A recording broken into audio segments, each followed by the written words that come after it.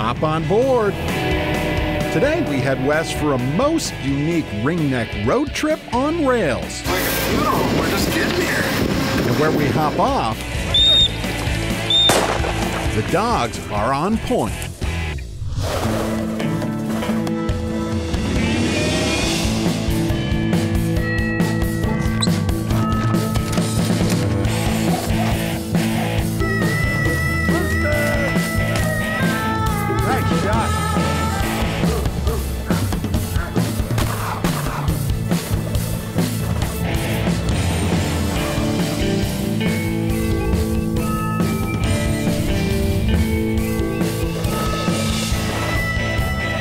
The Flush, presented by Federal Premium Ammunition and Pheasants Forever.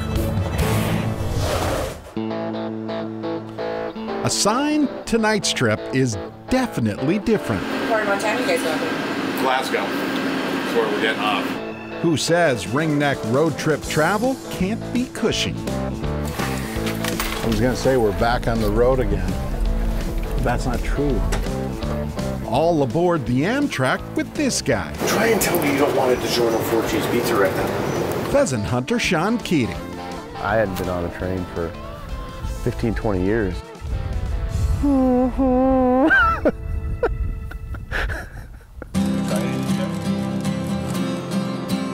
For me, being on the train is like being a little kid again. Amtrak's Empire Builder rolls out of Minneapolis about 10:30 each evening. Guests can explore quiet cars, relax a bit, and just watch the world pass by. 8 hours of sleep. Tomorrow, we hunt.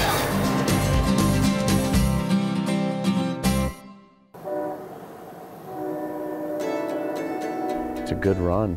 You know, it's scenic, and you get a little sleep and you wake up and watch the sunrise over North Dakota.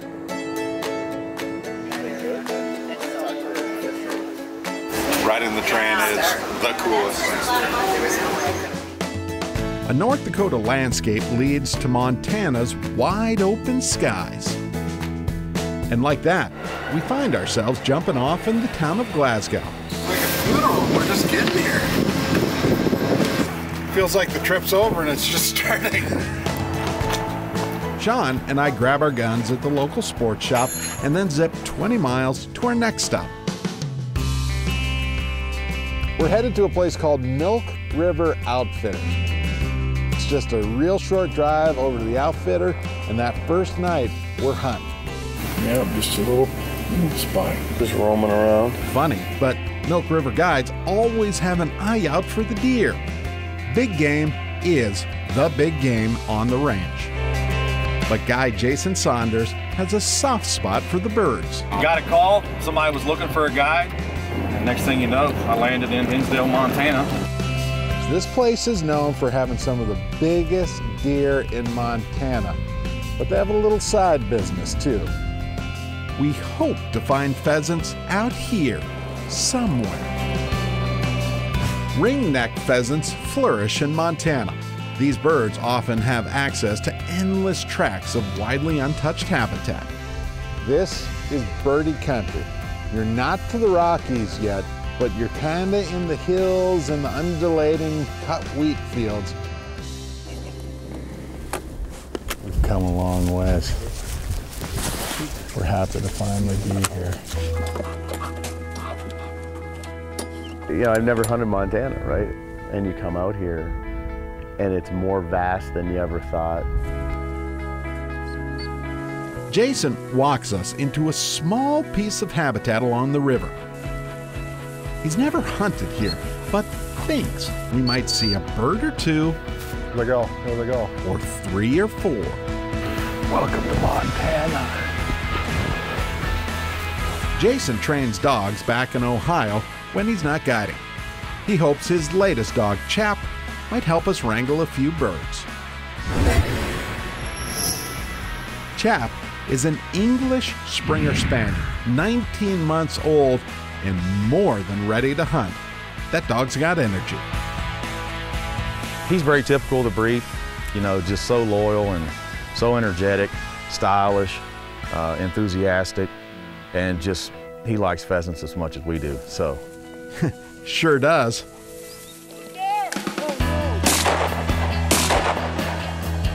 Gotta get used to that.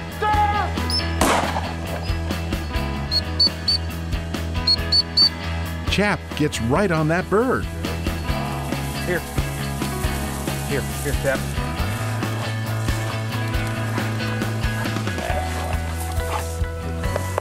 Can I help you put that in your vest? I got an athletic ability to me. Breathe, breathe. Yeah, those vests. Do not let it get out though. Okay, let's see if we can make a little of the tail feather left stick out. Nice one. Nice job, John. Nice one. Nice job. Good job, buddy. Let's do that about 50 more times. Only off the train for 90 minutes, and it sure seems like we're right on track in Montana. Get it? The Flush, brought to you by Federal Premium Ammunition. Every shot counts.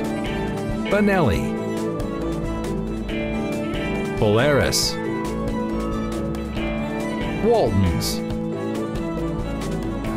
And by North Dakota Tourism.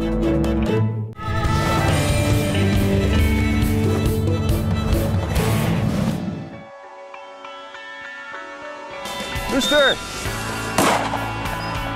Good shot, Sean.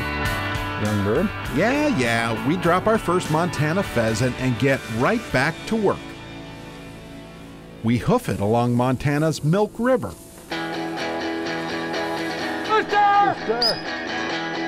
That one there was just as exciting as the first one of the season for me.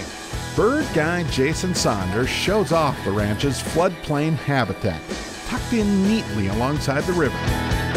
Not bad for the first 10 minutes. Jeez. Rooster! Second barrel.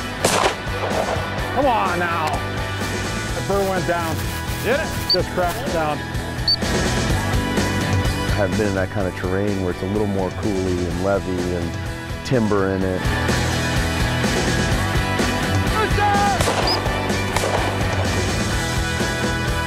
This isn't like South Dakota hunting where you're going to flush 40 birds at the same time. You're going to pick up a bird here, a bird there, a bird there. But our action has been steady darn near all day long.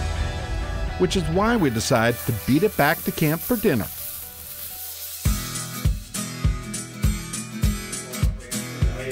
Social hour only lasts 30 minutes with a food spread like this. Ham, homemade scalloped potatoes.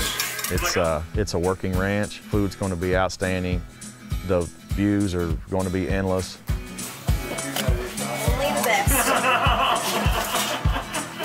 You know, lodging's an old ranch house that's kept up, clean. You know, we promised to deliver on all that. Anything that you need, we're going to work our butts off to get for you. But it's a working ranch. And it just feels comfy. Maybe that's why we all fade away long before the cows come home. Oh yeah, and the horses too. Best kept secret right here, Northeast Montana.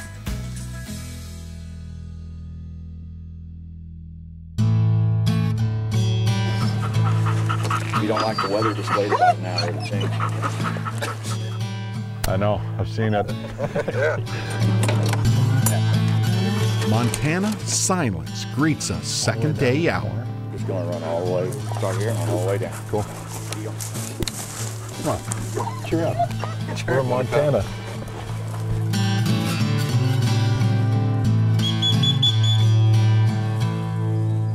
It's a beautiful day in Montana.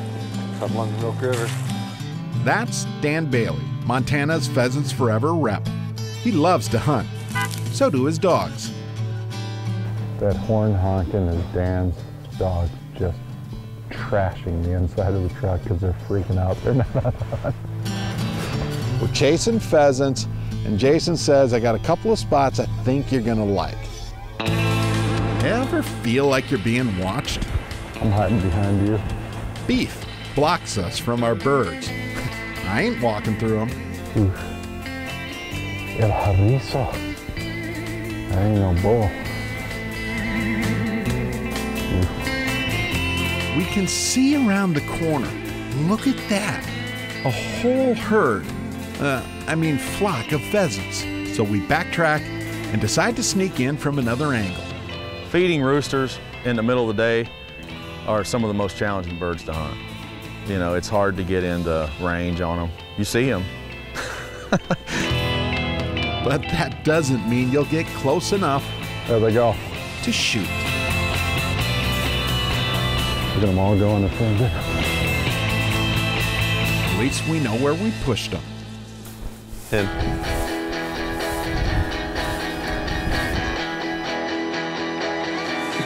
Rooster!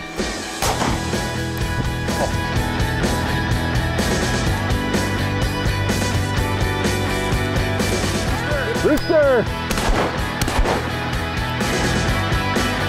What's wrong with us? These Montana pheasants suddenly seem to have our number. I got my muck boots in the truck. Little rascals like the mud. Just be prepared to deal with a little bit of water.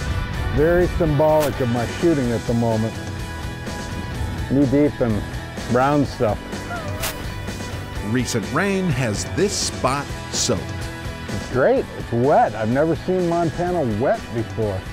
Is this fruitless?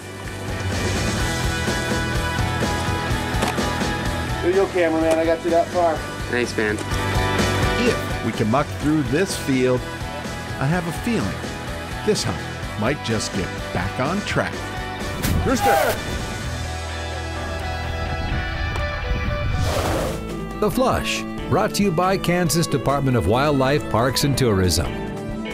Birchwood, Casey. Pierre, South Dakota. Carlson Choke Tubes. And by Rough Tough Kennels.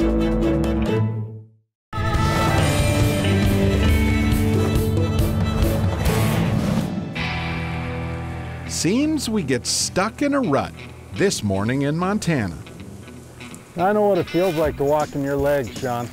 It's mid-November, but unseasonably warm and wet weather makes this hunt feel like an October affair. There's been some localized areas where there's been some hail damage and some flooding, but overall the bird numbers have really responded well. Which is why Rooster! Rooster!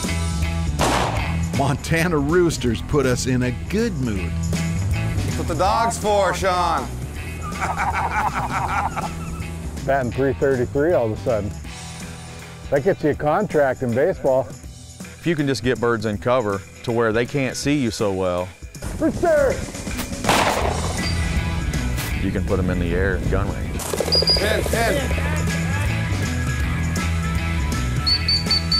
It takes planning for a successful hunt. Rooster! What'd you get, Coach? River bottom rooster. That's a dandy. What a wicked hunt. Yeah, I've never been through stuff It's still morning. It's all just one little morning hunt. That's our 2-hour hunt to Milk River. This afternoon, Who's this? It's Jewel. we feel it all right. Got our wind. Prairie storm is coming on. The forecast suddenly calls for the first blizzard of the year. So we're gonna hunt while we can. And funny thing, guess what we keep seeing in our birdie spots? Deer coming through? I've seen more deer in 3 days in Montana than I may have seen in my life. Just a little 2x2. In all seriousness, was anyone else not shocked by this deer? In my opinion, that sums up pheasant hunting and bird management in Montana. Montana's a big game state. A lot of times the upland game bird stuff is not, rise up to sort of management concerns as some of those bigger animals. But that's the point. What's good for one can sure be good for the other. They've got good habitat for mule deer and whitetail, and the birds thrive off of that. Wildlife habitat is wildlife habitat. Good for the deer, is good for the pheasants, and vice versa. Every time I hunt with Dan, the same thing happens. Rooster! got that one.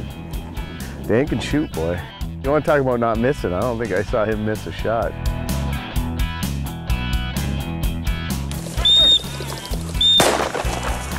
Nice shot, Dan. Nice shot. You're incredible. One shell Dan. That boy can shoot. Well, that was eventful. Yeah. Nice shot. I knew he was working for you. Don't think I need to say much else. Montana. To see it every single day, it still refreshes me every single day to see it. It's endless. Which is why we want to sniff around tonight. That is the fun on these trips. You just never know what you're going to run into. Like Montana's most modest historic site. They say it looks like a sleeping buffalo. The Sleeping Buffalo Rock perpetually rests along Highway 2, and visitors must love it based on the sheer count of tobacco offerings left behind. There's a skull bandit. And just behind the rock, another legitimate hotspot that shares the same name. It doesn't look like much from the outside, but once you get indoors, holy hot springs.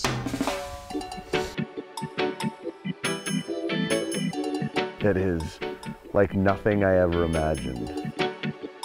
Montana's Sleeping Buffalo Hot Springs. Legitimately, this place is unbelievable. 92 in the big pool, 107 on the hot tub, about 54 in the cold pool. Owner Dennis Simpson brought this place back to life. Wildcat rigger first discovered the scalding hot spring while searching for oil around 1920. Montana cowboys came from all over to clean up in this hot water. Just stonework and millwork and, you know, redwood cedar in the middle of nowhere. It's field of dreams for a hot spring. If you build it, they will come, I guess.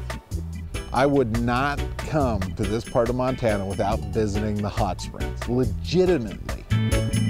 Which is why we'll take a break while Sean and I relax a bit. Great hunting stories begin with great habitat. Join Pheasants Forever today to help us create more upland habitat for the birds. Sign up at this special web address below and you'll receive a 1-year subscription to Pheasants Forever Journal. Plus, this Pheasants Forever Edition Browning double blade knife with the collector's tin. Sign up today to help us create healthy habitat and abundant wildlife.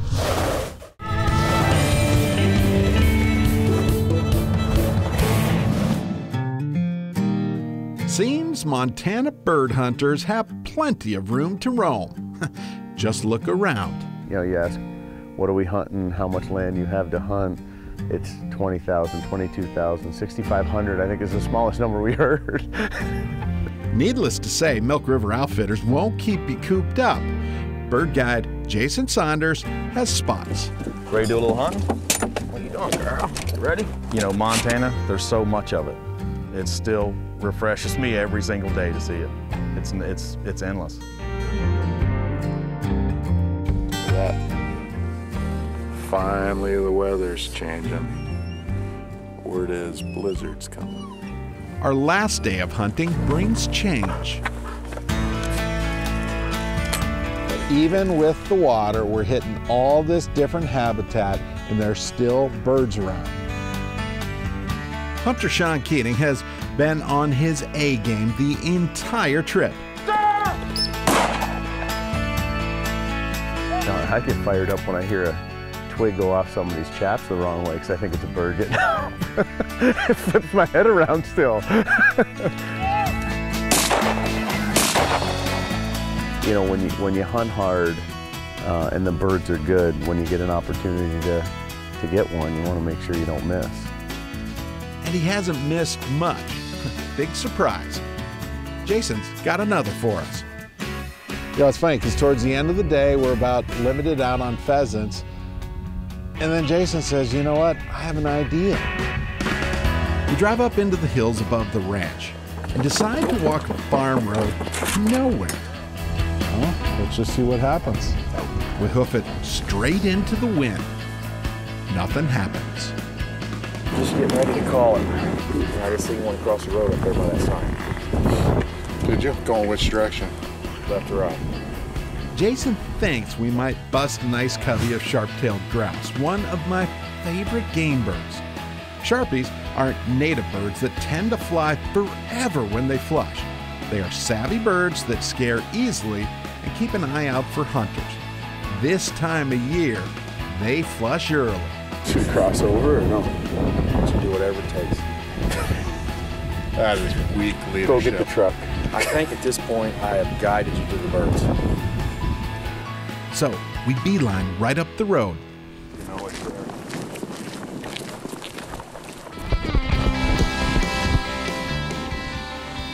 Like that, they're gone.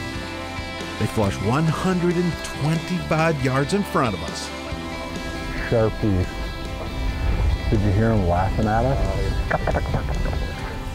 We're gonna save those guys for our next trip. For now, we enjoy the view. Something, isn't it? And the journey. I'm good. You know what I mean? Yeah. I'm good. Good day. And to think the best part is still ahead. We've got a train to catch. I don't think anybody will ever truly appreciate Montana until they see it and breathe the air and see the endless sky and hear the roosters cackle at daylight. We have had so much fun the last 48 hours. Don't forget I told you.